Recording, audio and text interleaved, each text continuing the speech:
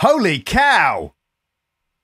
What kind of thing do you think would cause a scientist to exclaim, holy cow? A cow that has been hit by a lot of ammunition. Or maybe they just cherish It's a holy cow. the sacred cow. Is that really the specific area of a scientist? Yeah, cow scientist. Yeah. Jesus spoke to the scientist through the cow. Well, what I can tell you is that I believe holy cow is the eureka of the food and agricultural science world, because Robert Furl of the University of Florida's Institute of Food and Agricultural Sciences and his colleagues exclaimed this, holy cow, after having successfully grown earth plants in moon soil. Moon soil, no less, by the way, which was brought back from the moon by Neil Armstrong. Good on him. Or one of his two pals. One of the... Buzz Aldrin. And the other guy. Jamp. Who's the other one? Michael... Something. It's Michael something. Oh, wow. I can't believe you actually got... I didn't remember it. I knew didn't it was remember that Michael. at all. It's Michael something. It's Michael... Not Olsen. No, not Olsen. I knew it was Michael, but I didn't know anything else. Michael Walton. Michael Moonman. I just Michael googled Cook? Michael Moonman, and that's a character on EastEnders. Michael Moonman! Michael on the moon? Michael Collins. Michael Collins. Michael Collins. Well, he didn't go to the moon. He just orbited the moon for a bit, didn't he? Yeah. So good old Neil, Buzz, and Michael Moonman brought back some moon dirt, as did some other astronauts. So this moon soil was unfortunately not on the moon when we did our growing of the Earth plants, because number one, there is currently not anybody on the moon, as far as we know, and number two, the moon doesn't have any air, which is where plants get most of their carbon. But NASA gave the University of Florida a very generous gift. What do you think the gift could have been? Some dirt from the moon. How much do you think they might have given them? Oh, gosh. 3 tons. 5 kilograms. Lower. 1 kilogram. Lower. 500 grams? 1 gram. Higher. 2 grams. Higher. 100 grams. Lower. 50 58 grams? Lower. 40 grams? Lower. 20 grams. Lower. 10? 18 grams. 15?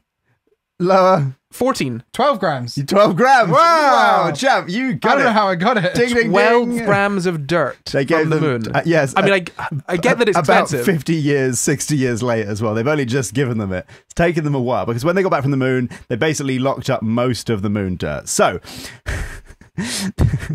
these guys, these scientists rather, planted thale cress in this moon soil, which they were given by NASA. The moon soil specifically came from Apollo's 11, 12, and 17. So other moonwalkers were involved in getting this moon dirt to Earth. So it might have actually been 4 grams from each of the separate missions. So according to the Guardian, and this is a quote, the downside was that after the first week, the coarseness and other properties of the lunar soil stressed the small flowering weeds so much that they grew more slowly than seedlings planted in, weirdly, fake moon dirt that we make on Earth. Now, we've talked about fake moon dirt that we make on Earth before. We've spoken about fake Martian dirt that we make on Is Earth. it fake Martian dirt? That was Martian. So we've got, I think I've still got some about here somewhere. Yeah, we've Martian regolith, and the lovely people at the Martian Garden sent us some. So if you'd like to grow some things in Martian soil, head over to the Martian Garden and check them out. They're very lovely people. So what made me what I found quite funny about this is that the control in this experiment, you've basically got dirt from Apollo 11, dirt from Apollo 12, and dirt from Apollo 17. So you haven't got a control. The control was fake moon dirt that we made. And the fake moon dirt that we made was much better for the plants to grow in. Which suggests to me that the fake moon dirt that we made is not actually very good fake moon dirt. Because it's just very good. It's just very good dirt. It's just very good dirt that's kind of moony. So yeah, that was very interesting. But that is the control here. So we've got 4 experiments being run. Now, this experiment is in preparation for the NASA Artemis program, where we're going to go and send people back to the moon, hopefully to stay for a very long time. And we're wondering whether we'll be able to grow food to eat when we get there. Obviously, we can't just take a load of food with us, because every gram you put on the space rocket is incredibly expensive. And also, we can't just take real dirt to the moon, because that would be very, very, very, very heavy. And we also can't take fake moon dirt to the moon, because that would be presumably just as heavy. So we had these 3 separate soil samples from the moon, from these 3 different missions, and they all performed slightly differently. Do you think you can wonder as to why that might be. From dirt from 3 different missions. Yes. Okay. Did the missions go to different parts of the moon, or were they brought back at different times, and so they've been stored differently and therefore decayed slightly differently? But then it wouldn't make that wouldn't make sense because it's on the moon. My immediate thought was like time, the amount of time in Earth's atmosphere. I was going to say exposure to oxygen or something. Surely. Corey, you were most spot on with your first answer, which is that different missions go to different areas of the moon, but not quite for the reason you might think. Not necessarily because the moon is made up of different things in different areas, for example. Sunlight. Exactly. So the Apollo missions landed at different parts of the moon, and each different area of the moon has had different levels of exposure to cosmic radiation and also to solar wind. And so Apollo 11 samples, for example, were collected from an area of the moon called the Sea of Tranquility, and they've had a billion or billions of years longer exposure because they are part of an older lunar surface. They actually did much worse at growing plants. So this experiment has yielded one thing, which is we can officially say that Neil Armstrong's soil sucks at growing thale cress, which I know is a scientific discovery that you've all been waiting for. Wow, that's a really hard blow to take. Yeah, I've been staking my entire personality on Neil Armstrong's soil being very, very good at growing thale cress. Well, I'm really sorry to have broken this news to you. Yeah, well, that's I'm devastated, to be honest. I think I'll just take a leave of absence from SCI Guys for a bit. Okay, well, you take all the time you need, Corey. So it might be that when we go to the moon, us three, we might choose specific areas of the moon that sort of have newer deposits of moon soil, for example, from lava flows, in order to ensure that they've had less time being exposed to these like radiation and solar winds. We might choose to take artificial lighting in order to give plants the light, because we know that plants quite like that. So remember to bring your soft boxes with you on the plane. Might not be able to bring any food or soil on the plane. Sorry, it's gonna fly me to the moon. Fly me to the moon. Make sure you with easy don't bring any soil. So plants in moon soil had a sort of apparently a wider range of sizes than is usual. So normally if you plant one of these thale cresses in sort of earth soil, you might get sort of quite uniform sizing. So the individual plants had a larger range, and that could be apparently, and I quote, physical evidence that the plants were attempting to adapt the moon soil's chemical and structural makeup. And another quote, at the genetic level, the plants were pulling out the tools typically used to cope with stress, such as salt and metal and oxidative stress. Oxidative stress. So we can infer that the plants perceive the lunar soil environment to be stressful. Oh. So we're kind of torturing the plants for science. That makes sense. That makes a lot of sense, because I would imagine that the lunar soil hasn't been so readily developed by plants over many millions of years like Earth soil has. So yes. It's less, they're starting from scratch, essentially. There's also one little key thing which was quite buried, actually, in the article I was reading about this, which is that we have not just planted this cress in soil. We've also given it like a nutrient, like we're not just giving it water, we've given it like nutrient liquid, which means that like one of the main things that plants get from soil is the nutrients. Yeah. They also use it as a substrate, as like a structure. Potassium, what is it? Is it phosphorus? Oh gosh, I can't remember. Oh, that's so Nitrogen. bad. Nitrogen.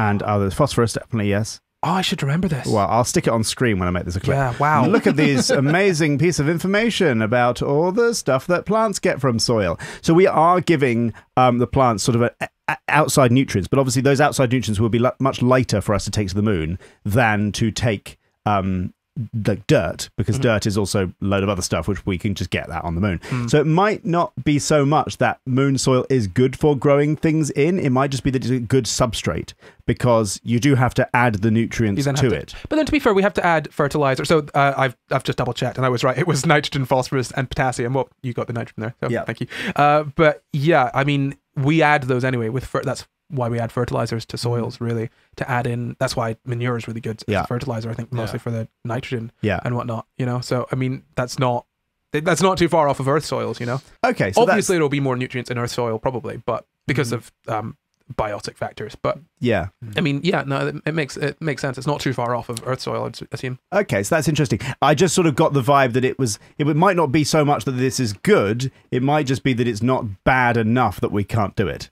Yeah. You know what I mean? Yeah. Like, because we're having to add a load of the nutrients, which, yes, admittedly, we do have to sometimes do on Earth. But it's also just like not toxic, not so toxic the plant can't like get over it, basically. So what they were saying was, ultimately we would like to use the gene expression data to address how we can ameliorate the stress response to where plants, particularly the crops we want to grow, are able to grow in lunar soil with very little impact to their health. So we're trying to figure out how to make plants less stressed, which is nice. Probably don't put them in lunar soil, I would say. Well, just give them a nice home. Assuming you're going to put them in lunar soil, how can you make them less stressed in that situation? I should point out, by the way, because I'm not saying that lunar soil is going to be equally as good for plants as Earth soil. What I mean is most definitely not. No, what I mean is, like, because obviously plants will grow in Earth soil, usually regardless of fertilizer, unless you salt that. But it's not like it's not as though we don't add sort of these nutrients to our own soils. But the headline, which is amazing, is that we have been able to grow with a little bit of help. Plants, specifically this very limited piece of cress, in lunar soil, which is not a small deal. I mean, yeah, I was going to say it's conceivable that you could just build a sort of, a reverse greenhouse almost on the moon. Yeah. Right? Where you shield the plants from that extreme solar radiation, cosmic radiation and the solar winds and whatnot. And you have them just growing in that sealed off sort of lunar soil, I guess. So, I mean, it's not too inconceivable to just jet some stuff to the moon. And it significantly reduces the payload required to actually sustain what we hope will be a permanent base on the moon, if you don't have to take up a bunch of soil with you. Yeah, I mean, that makes sense. And honestly, realistically, once you've got plants, that is, I think, plants and microorganisms are two of the key steps to terraforming. And then you get oxygen. Yeah. Which is then, and then you get some atmosphere that protects you from some of the, it's very good. I mean, you need to take up some oxygen and some carbon dioxide and some other stuff to give you good atmosphere that they need. But they've then got a cycle going, you know, which is really good. You can have a little farm. Yeah. On the moon. But like genuinely, like you could have the plants using like a sort of, I mean, obviously you need more oxygen than just what the plants provide, or you need a lot of plants. Yeah. But you could have the plants taking in your carbon dioxide and recycling it that way. So it'd be like a natural sort of air filter, essentially. So one day we might look up at the moon and it's green. I wouldn't say that. I mean, I would. Like, we've got a long time before the Earth stops being habitable. As long as we don't mess it up and kill ourselves, then we've got a pretty good chance of terraforming the moon. Yeah, but the moon, looking up at the moon and being green, that'd be so jarring. I mean, how big? Because it would slowly get green. No, I know, but I mean, like, no, I know, but what I'm saying is, it would be. I'm saying if I was to look at the moon, that would be a very jarring thing. It's so odd. You went to the future. And then finding out that in the past, the moon has not always been green. Yeah, that'd be like a trip for kids. You know. Yeah, and also night times would be like green tinted. Ooh. I actually, come to think of it, though, if we're thinking about this, I don't quite. One, do you know what part of the moon is it? The Earth-facing side of the moon that is best. The soil is best. Well, it's not necessarily any particular part of the moon. Because the best areas are areas where there's been recent deposits, so anywhere that there's been like lava flows and stuff, and those could be anywhere. Oh yeah, on the so moon. It's true. Yeah, fair enough. I mean, I guess that. And you also may find through these experiments, because it's quite new, ways of sort of making any part of the moon into more habitable, like hospitable soil. I mean, to be fair, I feel you'd have to build something real big to be able to see it from space. You'd have to be able to see it on the moon from Earth. You know what I mean? Oh, I mean turn the whole moon into a big forest. Big forest. A forest moon, like Endor. Yeah, that'd be sick. I don't mind that. That's pretty cool. That's pretty cool. No, that's really... I like the idea of having a little base on the moon. Oh, yeah. I mean, that's the goal, isn't it? That's what the Artemis program is all about, is starting to establish a base on the moon. Yeah, which would be, I mean, just having a little... Let's hop to the moon for a bit. It's like a service station. Exactly. Holiday? Yeah, well, you hop to the moon. You know, it's like going to the service station that's really, really close to your house. Yeah. Because you're like, oh man, it's a long journey. You need to hit to this first service station. Yeah. And then you go to the moon. And then you got to get to Mars. Because think about that little thing they went to the moon in, right? They landed on the moon and they were able to escape the moon's gravity with that little weak thing. You could never do that on the Earth. So as long as you can get...